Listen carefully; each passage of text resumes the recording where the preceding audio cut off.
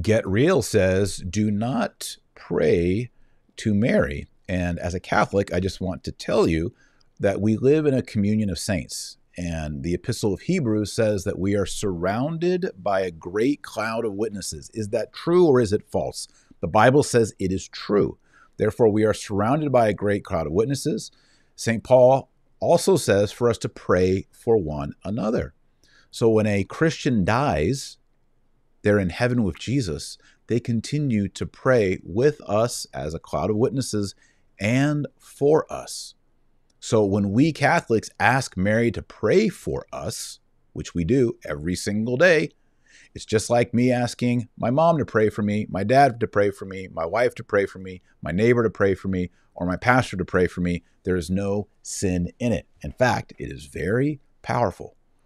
Protestants often talk about having prayer chains where, someone gets hit by a car and they all get on the phone and say, pray for John, hit by a car, prayer chain, prayer chain, prayer chain. Why are they doing that? They don't think Jesus is enough?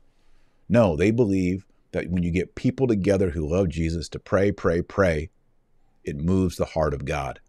We Catholics believe the same thing. We just believe the prayer chain goes up and out.